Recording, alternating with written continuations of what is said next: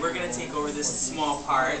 We've grown up with some of these kids since they were babies, and so we're very thankful that Miss Wilma lets us kind of substitute for her sometimes, and it's our pleasure to substitute when she's out of town visiting her daughter.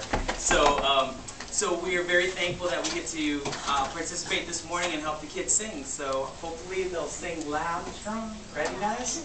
All right. This one, your grandparents want to hear you sing nice and pretty, but they also want to be able to hear everything you say. So we're going to sing nice and loud. Everybody stand up. The first song we're going to sing is Jesus Loves